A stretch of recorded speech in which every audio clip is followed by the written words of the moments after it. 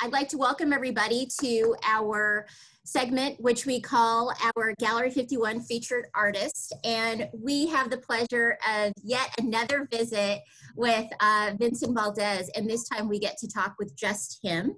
So I'd like to welcome Vincent Valdez to Gallery 51's Featured Artist segment. Thanks so much for being here. It's my pleasure. It's good to see you all on a Saturday. Yes. You know, I think as we shared your work and we've had you talk with our students in relationship to hostile terrain, and people see your work on our social media, so many folks are excited and have comments about your work. And for those that didn't have an opportunity to join us, we even had a discussion, a visual thinking strategies discussion on one of your pieces. That was amazing. And it was so incredible to have you there with us. I don't think you really understood the impact after we kind of debriefed as a group again. Everybody just felt so, I can't put it any other way, but so honored and privileged to have had you there to talk about the work and tell us the backstory. So I thank you again for coming back with us and letting us listen to how this all started and what your journey has been like. I'll say that one of transparency, and not necessarily the roadmap, but a possible roadmap for navigating a career in the arts. And for all of us, that looks very different. And this particular project that we're dealing with, a lot of the focus that we have is how artists who come from historically underrepresented groups focus on this journey, but navigate it differently, and what some of those paths are like so that we can be informed and then know what we don't know. So you are an exemplar for that. So I'm looking forward, I think as all of us are, to hear about your journey and where you are. And we'll probably be asking questions through this about what is happening in your studio right now as we see someone working on a piece behind you. But I'm going to start first, as I always do. Where are you talking to us from? I am coming live from New Haven, Connecticut, at the Next Haven Fellowship Program. I arrived in New Haven, Connecticut in January, right at the peak of winter, straight from Houston, Texas. Really took me a little while to get adjusted. I hadn't been up in the Northeast region as far as livings for 20 years, since my days at the Rhode Island School of Design. And so I'm very excited to be a part of this program. What Next Haven is still in its infancy. This is year 2, so I am class 2. There are 6 artists from around the country, 1 international, 2 curatorial fellows.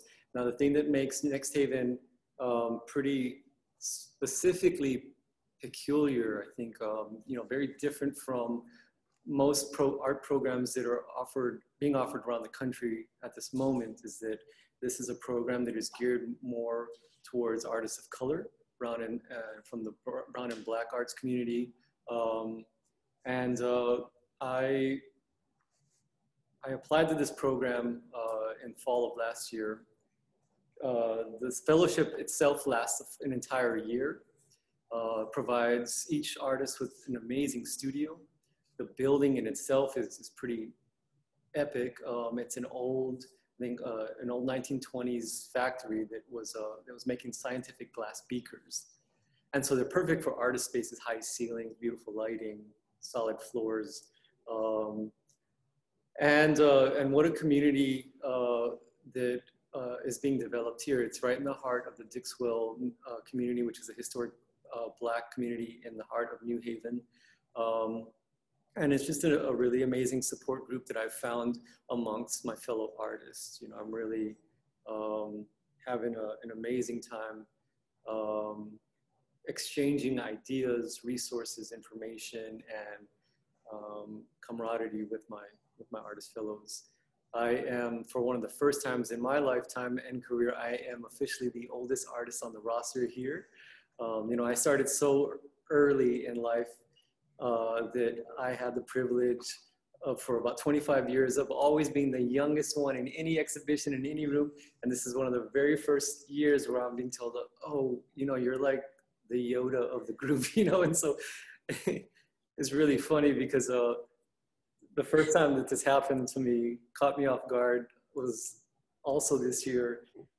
My gallerist in Los Angeles said, you know, all the artists in the roster really look up to you because you're like the Magic Johnson of the team.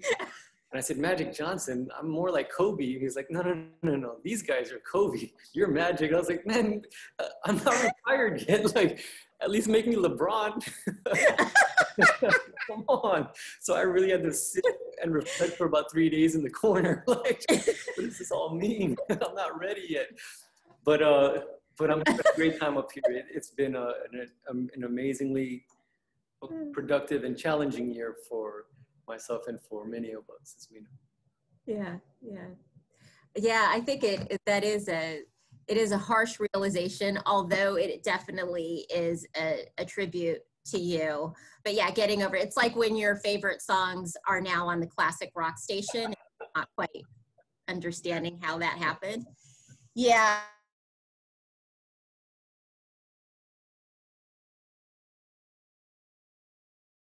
I didn't know it had been that long since you'd been on the East Coast.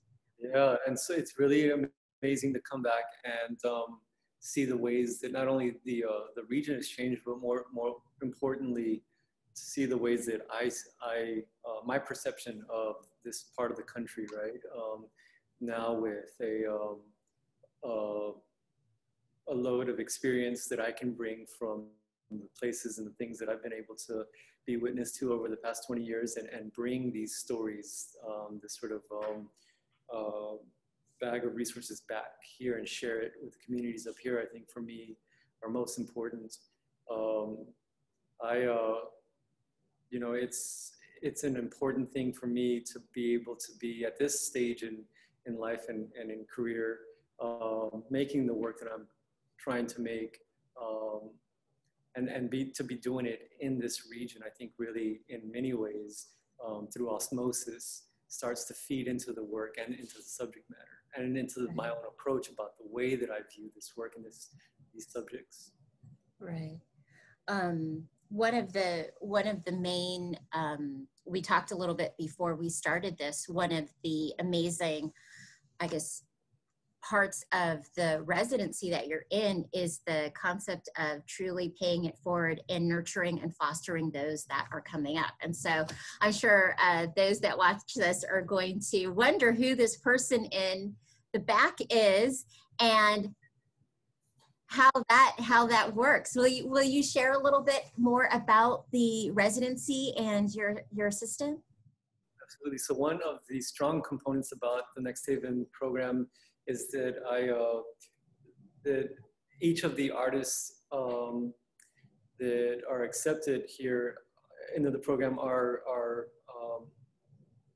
expected to work with a young apprentice. And so that can be approached in several ways. For me, it was an immediate opportunity to be able to work with a young, creative mind, right? And so behind me is 16-year-old Caitlin, who is a local to the region up here. She's a tremendous painter already at 16. I've been working with Caitlin since January. Missed maybe about 2 or 3 months due to COVID, and then we resumed this past summer. But you know, for me, it's such an important part of the development of a young creative mind. I come from, my own experience extends from a very similar working relationship to Alex Rubio, who was a young muralist in San Antonio, Texas.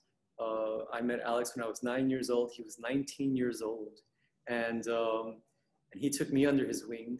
I became his little sidekick as mural partners, but that really was my first education. I mean, this tremendously powerful moment in my young life really shaped the way that I perceived the rest of the world, the way that I perceived my own future as an artist, as citizen, as human being. And I'm still like brothers with Alex. We're best friends to this day. But I never forgot the impact of an older artist always turning around to hand back that torch, right, to the next generation, saying, I mean, because this is so much about making art is continuing this legacy. You know, there's a great responsibility that comes with being an artist. Yes. You know, I always viewed it as this was, I am entirely committed to the lineage that has come before me, the legacy of drawing and painting, right? It's a tremendously giant pair of shoes to fill. And so I always knew early on that I was going to devote my entire life and effort to paying respect to those who have really devoted their lives, committed their lives to standing up and speaking up through the power of images. And so for me, I've always made it a point to try and work in any way that I can. Spark that I can recognize as my own when I was that age, right? And so it's not for everybody. It's not a lifestyle for everyone, right? And so I'm so proud of Caitlin behind me, because she has the will, she has the commitment. There's even hours in the studio in complete silence, just working on opposite ends of the room. There's moments where I want to stop and take a break, and young Caitlin is still going, you know. And so I really recognize, I remember what that hunger was like. That's a very important. It's a very important tool to have that can't really be taught by anyone. It's that intuition, that instinct, that hunger, that fire burning in the pit of your stomach that you know, very, very few people ever have the great fortune of experiencing. Mm-hmm. Yeah.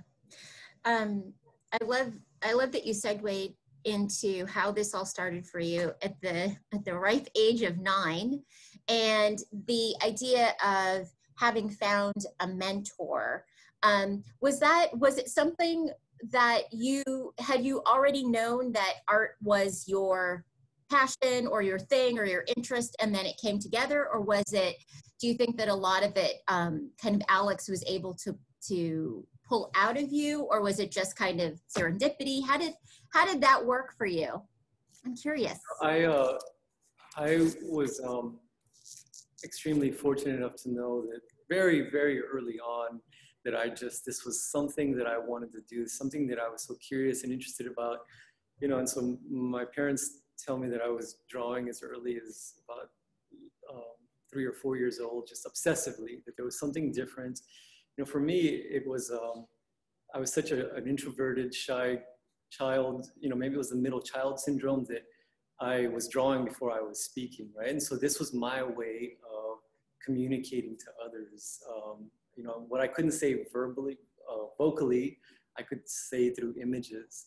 But it was so natural and easy for me that I just thought, well, everybody must know how to draw, because if it's this easy for me. And so as early as kindergarten, you know, I still remember glimpses of sitting at the little desk and drawing, looking to the left and the right and seeing my peers' stick figures, and then they'd look at mine, and I was drawing with a human body with actual shapes. There was a nose and ears and fingernails. And then I realized very quickly by first, second grade that I could start selling these things for a quarter, for just, you know, a lunch snack.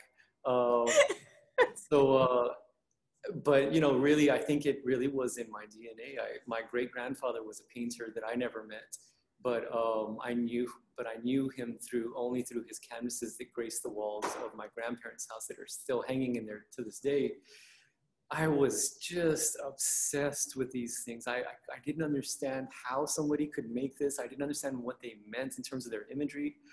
But there was just some kind of resonance. There was a calling. They were like a black hole that just pulled me in every time that I walked into that little crooked house. And while all my cousins were outside playing and running around, I would sit in these dark hallways and stare at these dark, haunting, violent images of the crucifixion, of La Virgen de Guadalupe, these old eerie landscapes of old Spain, how he remembered it, of old Mexico. And I was just obsessed. I studied them. It was my first museum experience in a way. And I would get so frustrated. I would sit there with my notebook paper and a pen, and I would try to make them look just like his. And I would get so angry because I couldn't quite figure it out.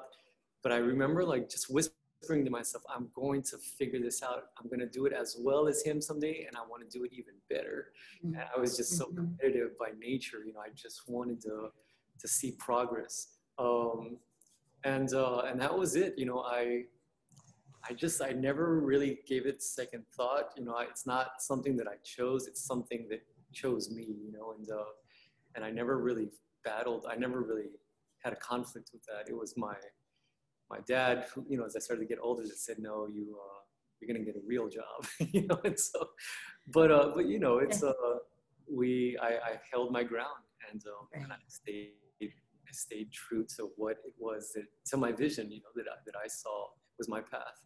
Right, right. It clearly, and I always appreciate the acknowledgement that it is not for the faint of heart. It's definitely, it is definitely pursuit, something that it's something that you have to do, as you explained. So if we were to, so we kind of have a little bit of background. I'm going to go back to that, but if we were to talk about your work and your practice to someone that knew nothing about it, how would you describe it? Well, I mean, I think that might be a trick question, because when I look at the images behind me, an image starting from right to left of Lieutenant Colonel Oliver North swearing before Congress in 1988, a fictional rendering of this monumental collapsing boxer, painted in black and white, and then this giant kitty cat. You know, I'm not even sure I know how to quite answer that anymore. Can I share the screen? Absolutely.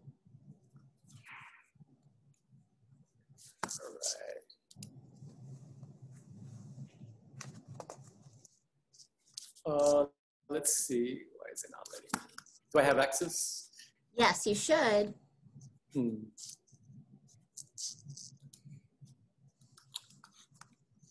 Sorry, it's gonna, no, maybe not. It's gonna make me go through system preferences. Oh well. No? Oh, no. Does it say?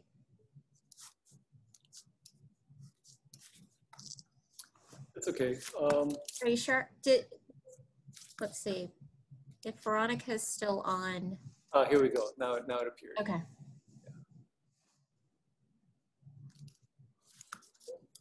Great. Can you see this? Yes. All right. So here's an image, you know, of Alex and I in '88. That's great.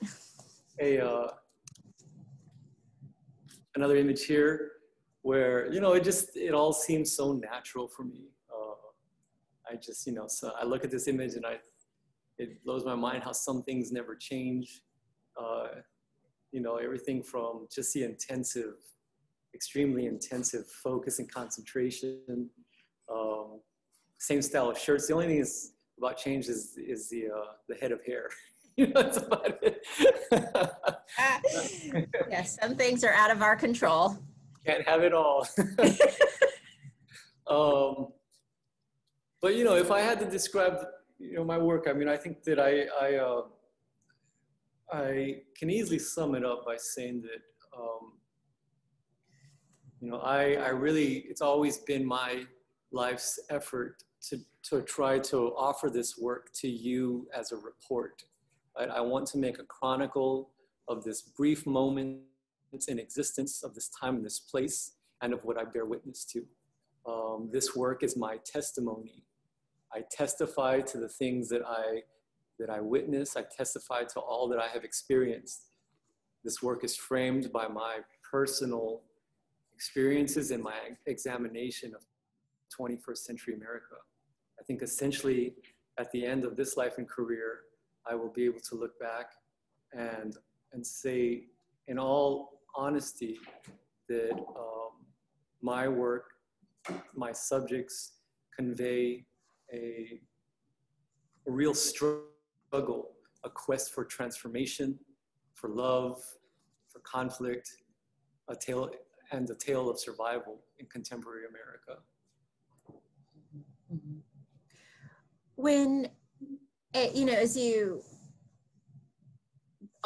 there is definitely a diversity in terms of imagery, but when you talk about this idea of testimony and bearing witness, I often wonder, to you, how important is it to you to have the viewer experience something specific? Do you want them to respond when you say it's you know, that you're chronicling it for us? Is there something that you hope that the viewer gets out of it, or are you very much removed from that and it's really about what you're putting forward and whatever happens, because you're so specific about it? And I'm just curious how you feel, if there is a particular relationship that you're trying to create when someone does experience your work. Now, are you seeing the image of the back of my head with the large tattoo guy? Or no? What image is showing up? It's still you and Alex. Okay. I'll just leave it on. How about now? Yeah. Now it's it's a figure of the head. Okay. So, you know, I think that I can answer that question in two ways. I mean, I think for me, I think not only my quest for, my desire for engagement with the viewer, you know, is real. That's what most artists are. That's what all artists are trying to achieve, right? A call and response between the work and the audience. But I think that the only thing that I request, the only thing that I desire from a viewer is to really feel something. You know, I think that to have I want to share that that moment of what I encounter when I'm creating, when I'm so enveloped in these worlds, right, that I'm creating. When I make this work, I not only live this work, but I am this work. And so every part of this image that you see on the screen, you know, exists for me daily, right, while I'm creating it. I exist inside of those nostrils, in between the bristles of hair on the mustache and the goatee, in the worlds of that eye socket, right? I can crawl into that ear. I can feel it through the color, through the light and the contrast. I can feel it in terms of a range of emotions. And it is my way of offering that same kind of revelatory experience for the viewer. I think essentially for me, it's my way of, in the 21st century, countering the notion of numbness, right? That plagues us all as a society, right? Especially in American society. And I think it really goes back to this one experience for me at about that same age 9 or 10. It was a really important moment in my life, because it, you know, I think I was on somewhat of a different wavelength from most 9 and 10-year-olds, and I think it had some very positive and also negative effects, you know. And I remember sitting in a movie theater watching Oliver Stone's Platoon. Actually, this is 1987, and I remember my mother looking at me and my siblings and saying, "If something is too terrifying, cover your eyes. You don't have to look." And I remember my first immediate thought was, "Are you kidding me?" My eyes were wide open, like, what could be so crazy that she doesn't want me to stare at this? And And for those that have seen the movie, it's an amazingly powerful film about the young men at war in the Vietnam War, the atrocities and the injustice of war from many different sides and angles. But what really moved me most, I was captivated by the eerie dead silence in a packed movie theater, 150 people. I could have heard somebody breathing from across the theater. It was so silent. And my eyes and my mind was completely entranced, not only by the screen, but I remember looking around at the audience, and it all just sort of clicked for me, and I thought, this is it. That's what I want to do. This idea of the call and response between image and viewer, that an image could be so captivatingly powerful and moving that it could keep 150 people in dead silence. Right? I knew there's something to it. How do I do that? And I think that for me, that's the power of imagery, right? In all of our history, in advertising, that's the power of imagery when that can be used in both positive and negative forces, right? And so these images, for me, are a simple offering of gift to fellow humans. I want to offer a moment of silence and a moment of clarity in times of immense distortion and chaos. That's it. That in itself, to me, is a revolutionary act, right? Because look around us, right? The noise, the chaos, and the mirages of images, flash images that come and go and disappear by the seconds, by the milliseconds, right? If it didn't happen this morning in America, it never happened, because that's how fast we become an amnesiatic. We are conditioned to be to exist as amnesiatic thinkers, right? And so I'm not too concerned whether viewers agree or disagree with the subject matter. That's out of my control, right? That's not my interest. What's important is that I captured your attention for more than 2 seconds, for just a single moment, right? For me, that's everything. That's all I can ask for. So it's, as you were talking, things started to come together for me as you described the experience in a movie theater, with being captivated by a large screen and what was going on. And then you talked about your background working in murals, and then the scale of your work. I'm kind of starting to think how, yes, and then the multi-paneled images that you are creating, your rendition of a short film, you know, to some degree, but it's also, I realize that, and again, because we had the fortune of talking about the city, that it is very much about slowing down to actually absorb and reflect. You are creating moments for us to reflect, but also the idea of this jolting us out of this numbness. Clearly your work does that, but as you described it, it kind of all came together. Does that, and so I'm curious, so from working with Alex at such a young age and murals, how did this all, how has this journey evolved for you to where you are now? Can you tell us a little bit about the mural and your work with that and how that has brought you here? And I'm curious, influences that have attributed to, because usually my question now is, what are you working on now? But I'm more into the process and the journey of how we got here. So, you know, the cinematic quality, right? The structure of an image through a cinematic scope. For me, yeah, you're right. There's such a cinematic quality to this work that I never abandoned, because that was my first formal art training. That's how I see it. I used to get my mom to pause the VHS, the VCR, and then I'd run to the TV screen with a sheet of tracing paper, and I would trace, and that's how I learned anatomy. That's how I learned. And so not only am I learning anatomy, but think about a movie scene, right? The sequential series that I create, that's a movie unfolding, right? It's a narrative. But facial expressions on actors, right? I couldn't have asked for a more better guide in terms of learning the human body, right? The human body as form and as experience and as expression.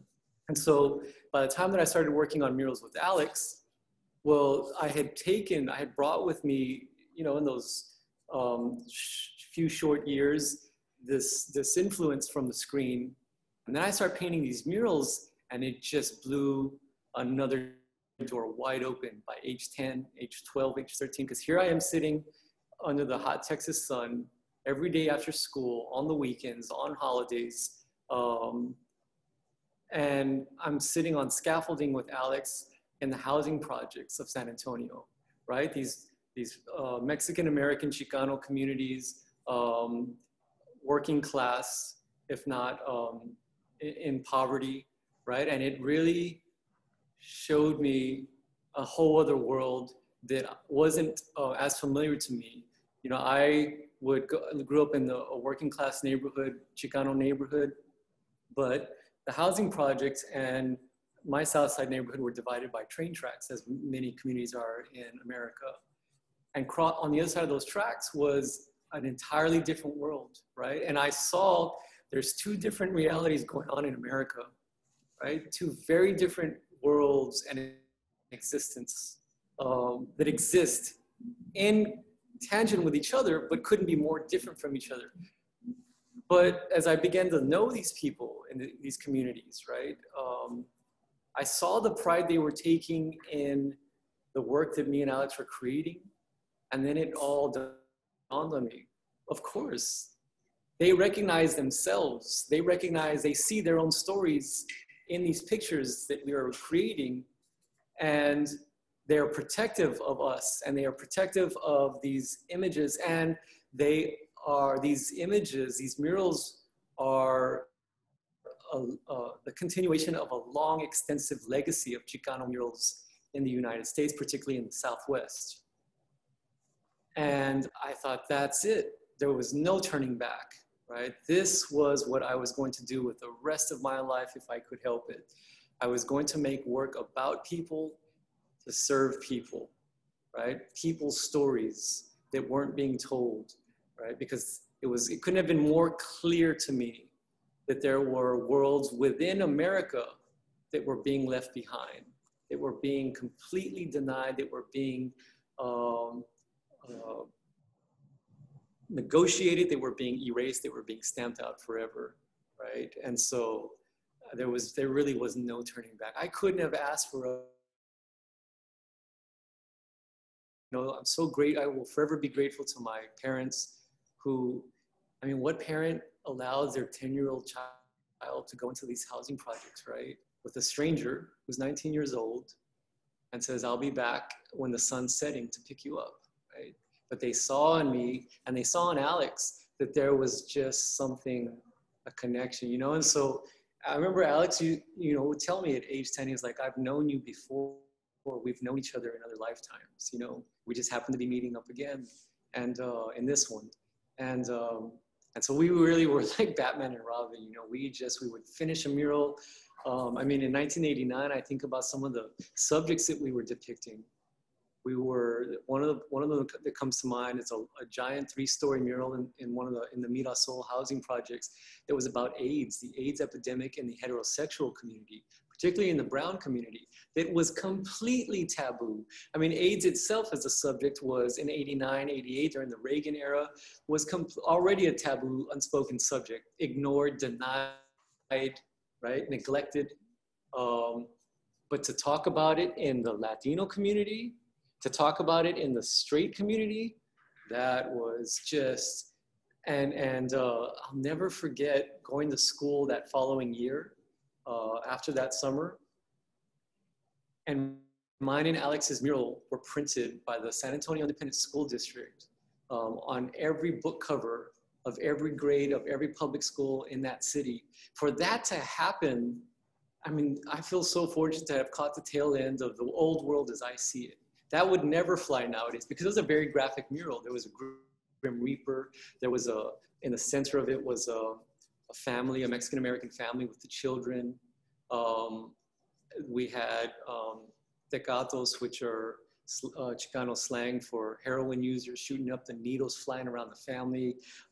You know, the prostitution, right? I mean, that would never fly, but to have the opportunity to use an image as a resource for information and for education, that's why I'm so drawn to the artists from the WPA movement in America. Mm-hmm. Right? And so yeah, by the time I got to RISD, you know, I just I was really on my own path, and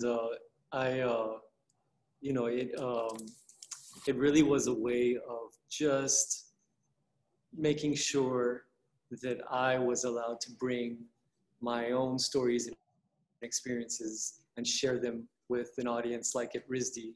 And that there was not only one way of looking at art, which is, you know, through a Eurocentric lens, you know, and so, but again, the world, even in 2000, in 1999, in academia was entirely different from what we're seeing now in the art world and in the institutional world. You know, there were professors that flat out told me, you cannot do this stuff. No, this is not gonna fly here. We don't care about this, right? Why should we?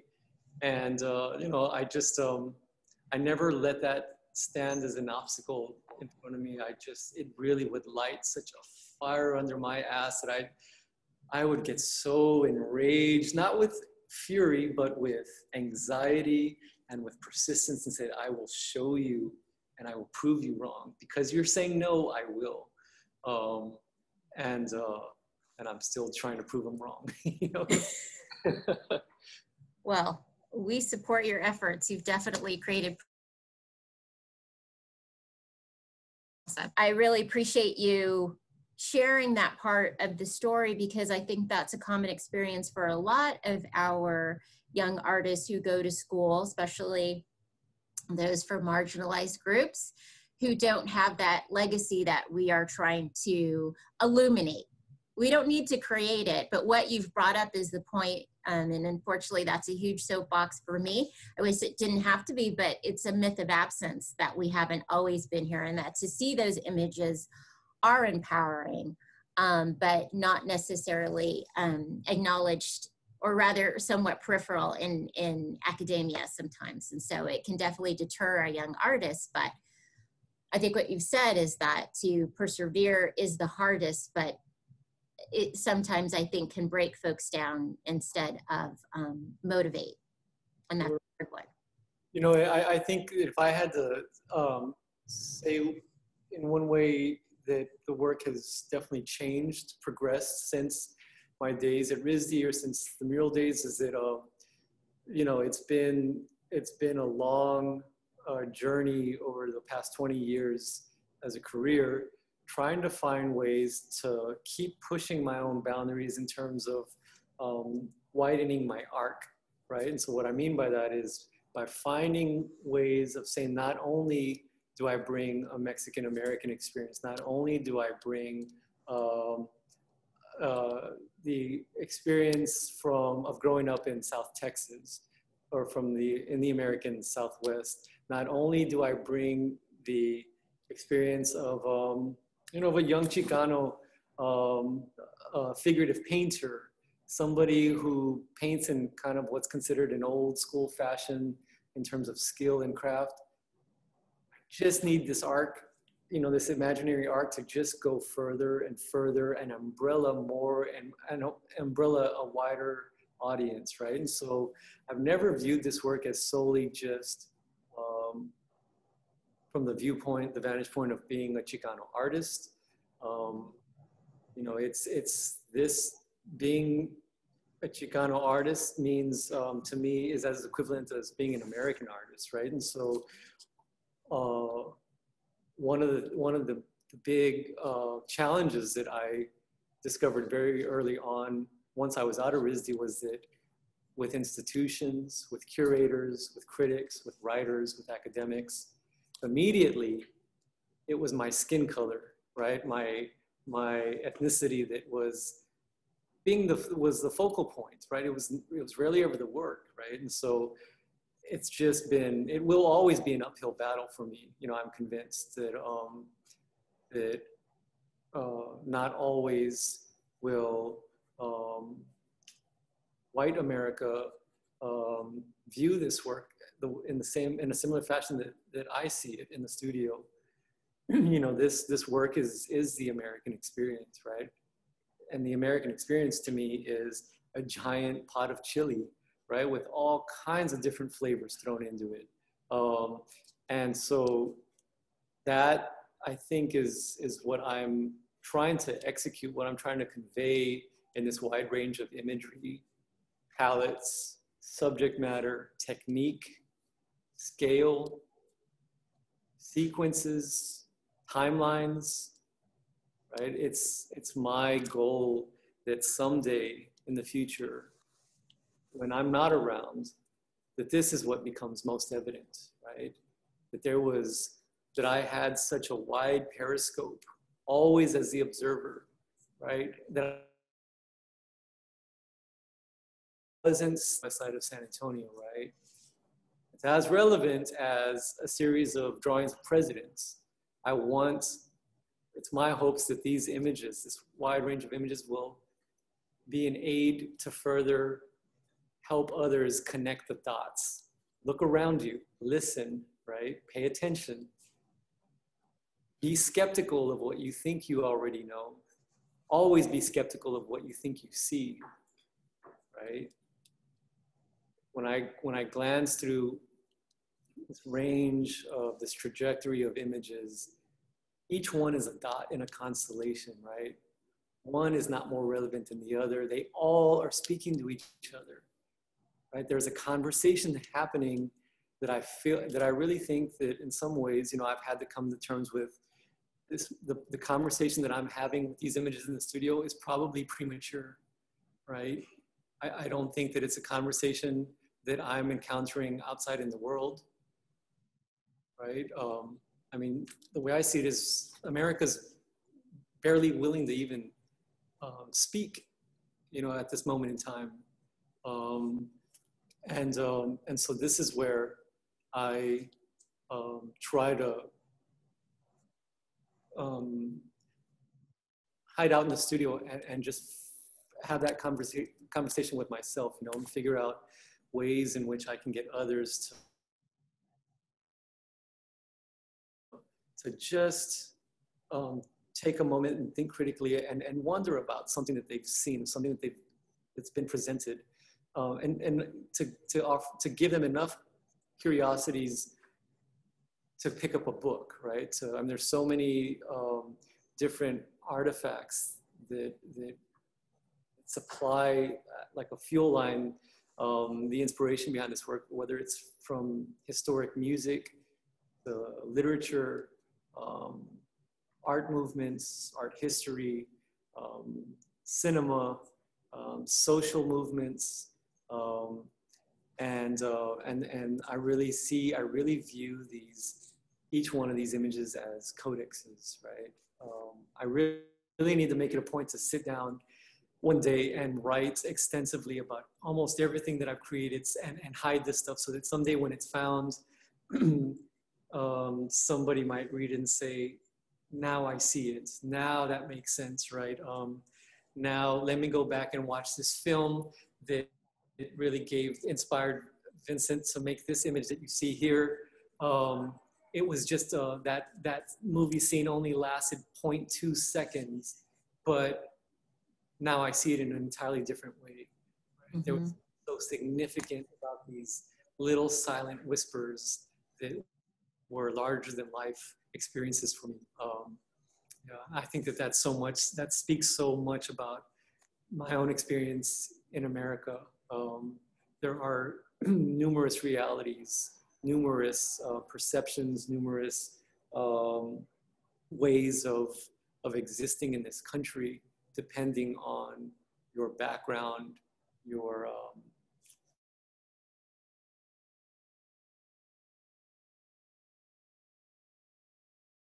you know, but it's really fascinating. As terrifying as it can be, is also as powerfully beautiful as it is, right? I think this is part of the fortune that we all have, that we must remember.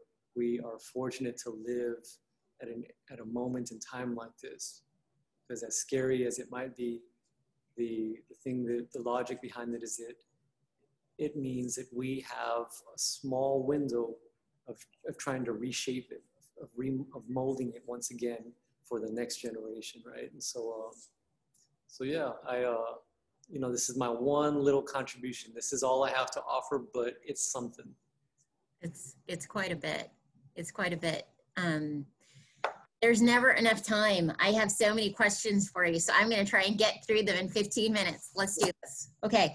The first is, I loved you talking about this arc, because that is so important. You know, you talked about the diversity of experiences, you know, especially right now, I will say specifically in the art world, this idea of what is indicative of Black art, brown art, art by those within the community, and that there just isn't one. But we are such a society and a culture in which we categorize and need to organize that it creates this conflict. So this idea of this arc, what would you, as you've been in this process, have you felt like you've had any major success with that? Not success in terms of accolades, but you felt like you succeeded in something within that process, if within that effort to do that you felt like, yes, this is what I was trying to do, or this has been for me, you know, a personal success in which my efforts, it delivered what I thought it could or it would, or I'm making strides. I mean, I'd have to say yes and no. You know, I think maybe potentially yes in the ways that I've persevered in regards to creating the work and just trying every which way I can to push this work uphill, to find other avenues, alternate routes. When the art world said no, I'd you know, persist back alley way of entering, right? And so, and maybe the answer is no in regards to, do I still feel like this work is a part of the national conversation? No, not even close, right? And so there are still bigger strides to try to accomplish.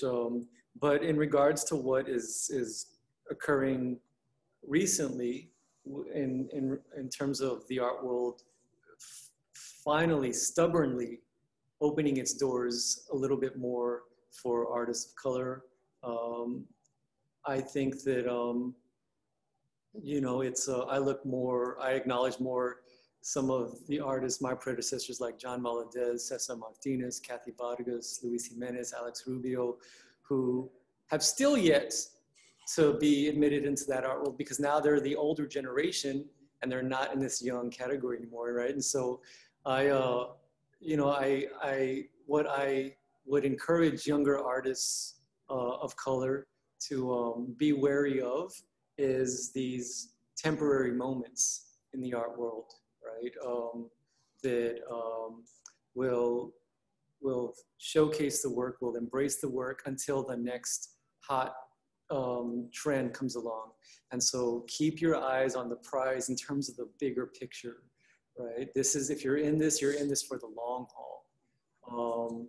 And unfortunately, I do think that, you know, it's a harsh reality of the art world is that they still don't quite understand that artists of color might have more to remark on other than just social political topics and race, right? Why is it that you know, a painter like Ed Ruscha, Anselm Kiefer, Jasper Johns gets to address any subject in the widest arc of all in terms of subject matter and never gets questioned about it, right? But when it comes to an artist of color, well, your lane is race and identity, right? And so I just that's also part of the struggle, and I think that we just got to keep pushing forward, because the world as we know it in American society is extremely still ignorant and stubborn, and power is not going to be handed over easily. But I think that it's the responsibility of the artist to challenge notions of power, to challenge anything that is considered problematic in the mainstream. And I think that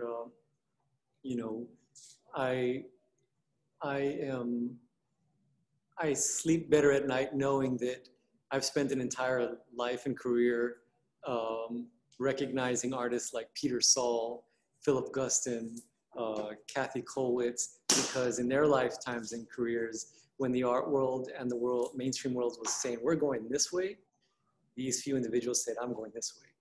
And that's okay with me. I just gotta keep doing what I'm doing and making it in the best way that I know how, and that's honestly. Mm-hmm, mm-hmm.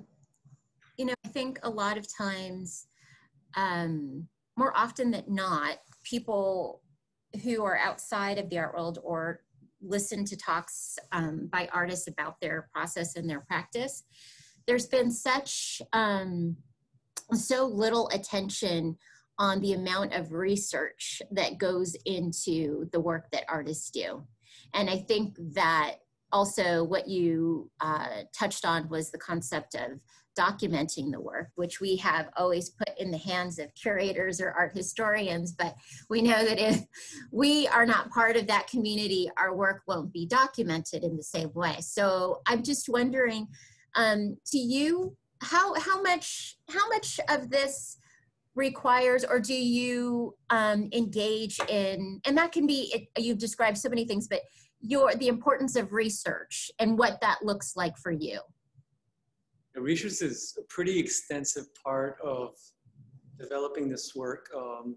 I have such a wide range of interests, even just as hobbies, right, on my own time, that I cannot help but feed this into the work. And so I keep a pretty extensive archive and collection, whether it's between historic books, endless amounts of music, records, photographs, both personal and historic. And I,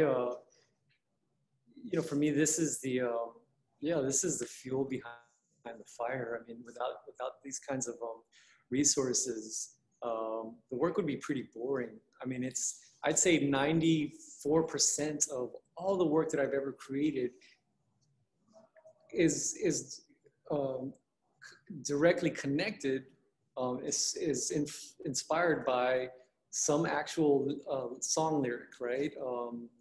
One line in a historic text, and I think I inherited this interest from my mother, who was one of the most amazing archivists that I've ever known. She, under her bed are still several shoe boxes. Anybody could go, any museum, when they say, I need photos of Vincent from such and such mural, 1987. And she'd say 1 second, and she'd go and she has them all filed. And so I really learned to respect and appreciate that. And it really taught me to just build your own collection, because it's going to be important someday in terms of decoding the work, right? And so I feel, again, I'm just very lucky that I have all of my very first drawings from age 3 and 4, because she kept that extensive archive. I've inherited boxes of Super 8mm and 35mm films from my grandfather. When nobody else wanted them, I took them all, I restored them, had them digitized. And so one day, I know that, I'll find an institution to devote to commit all of these resources, or the archive to, because it is not only my story, but it's my family's story, right? It's my community's story. And so I always saw it as like this great responsibility. You know, it's never just been about me, but it's about we. Mm-hmm, mm-hmm. The one thing that, well, everything that you've said, it really is, it's amazing in different ways because, you know, as I said at the beginning, one of the things that we are very committed to is an understanding of what it actually takes to navigate this, but it is not just about it's not just about the product, it's about the process, but it is also about understanding what you're leaving behind, and that does require a certain amount of investment, time, management. And it's wonderful that your mother is your registrar. That's, that's incredible. But I think that one of the things too that you've touched on that is something that we realize is that the work that you are doing often, and I think we see this a lot specifically now when we talk about the times that we're in and all of the writers that we look to.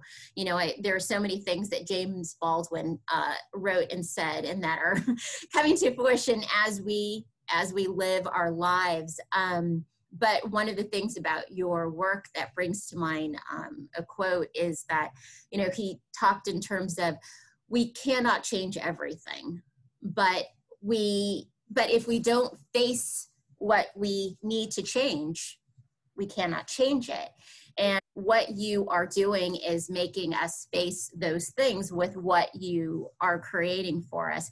And that it is not as specific, or it is not just one vision. It is a vision that we all share and we all see, but this numbness that you talked about creates these blinders. And I think that everything that you've described, you've dropped a lot of knowledge on us today. And I feel as though we're definitely going to look back on everything that you're leaving us, and we'll see, as Baldwin has, that, yeah, you're a little ahead of our conversation, but it is ironically relevant right now in real time.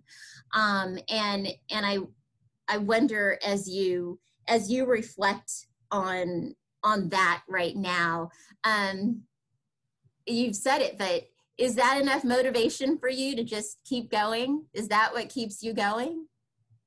Well, you know, on Wednesdays I say it's enough, and then on Thursdays I wake up and say, you know what, I'm gonna go be a fisherman in Portugal, live the good life.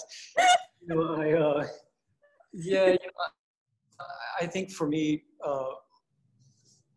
I'll share a quick little memory with me. Yeah, please. What makes this all worth it, regardless of the struggles, regardless of the insecurities, the uncertainty, the labor that goes into this work, endless labor. I'll never forget making the city painting. And I didn't let my parents see it. It took me an entire year to the T. It was 12 months exactly. I didn't let them see it until the very last stage of that painting. And I walked my mom in, and, you know, it was a 40-foot painting of these Klan members on a scene in 21st century America. And she walked into the studio, and I opened the door, and she was confronted by this monumental, haunting image. And she just stood there quietly in silence, and she was nodding her head, and then looked from left and went 40 feet down to the right. And then she just said, "Yep." And I said, "Well, what do you mean?" And then she said, "Well, what do we expect? Of course, this is America. This has been America as long as I've known it. This has been America as long as my parents have known it, as long as my grandparents have known it. What's the big deal about this painting?" Because there was already this buzz about it. And I love that. I really cherish that, because it represented something so much bigger to me. You know, I've always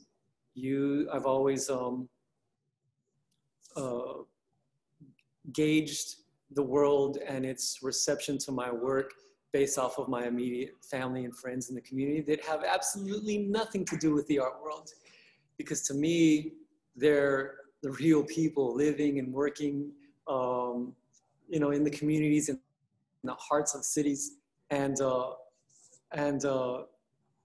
I always use that as a reminder, right? Like if my mom could see through what I was trying to say in this, you know, in this somewhat controversial painting, then it was going to all be okay, right? Because she didn't have to reassure me and pat me on the back and say, well, you know, just keep going forward. She just, she saw it, right? And yeah, I think that if I can continue to use this work to connect to other people about their lives and experiences, it's the same thing that James Baldwin once said. It's one of my favorite quotes from him. He said, somebody asked him, what can reading offer you, right? What can reading the great poets, the great writers of our time and beyond offer you? He said, well, opening a book is like opening an entirely other existence. In reality, it's a reminder to us all that we are not alone in this struggle, right? These struggles have always been around, people in conflict, right? But what you can learn from it is that human beings will persevere. They just have to be reminded that the human experience is universal, right? Is enduring and possibly never ending, right? And that's what this work is to me. It's just, I really am not interested in what the art world has to say about it. It's about what people have to say about it, right? That's it. That's enough. That's all I need. Just little reminders of that, and I'll be okay. Well, I agree. You're definitely helping us with that. As I said, I have so many more questions for you. We're gonna have to do this again really soon. You know, there is something, certain artists and their work, it goes beyond what we see at first, and it takes a discussion to go to the next level. But what you do with your work is create a context for that discussion to just continue over and over. And I've been witness to it. And so we really appreciate the work that you're doing. I'm looking forward to seeing what's next. I didn't get to ask you that question, but I do appreciate what you are doing, and you are in and of itself through your work, but also literally paying it forward. And we appreciate you doing that work. You have left us a great legacy already, but I'm really looking forward to what you do next. So I hope we can invite you back for another discussion, because we have a lot to finish, I think. You let me know. I have more time on my hands now that Caitlin's helping me get the work done. So, and for anybody that might have any interest, just yesterday, PBS launched, as part of their ongoing series, American Masters. They launched a short film that features the work, and the filmmaker did an amazingly insightful job. It's about a 13-minute film, but and you can find that, I think, if you just type in my name and PBS, and it'll take you straight there. The Beginning is Near is the film title. Beginning is Near. Well, we're definitely going to be plugging that. We can't wait to see it. I'm so glad you shared it. Please keep sharing what's going on, because we love sharing what's going on with you with other folks. But more importantly, we appreciate you sharing your time with us. Thank you so much. It's been awesome talking to you as always, and you're always welcome back. Thank you, Vincent. Take good care, stay safe. And again, we're looking forward to talking to you really soon. Best to you. Thank you. Bye-bye. Bye, Caitlin.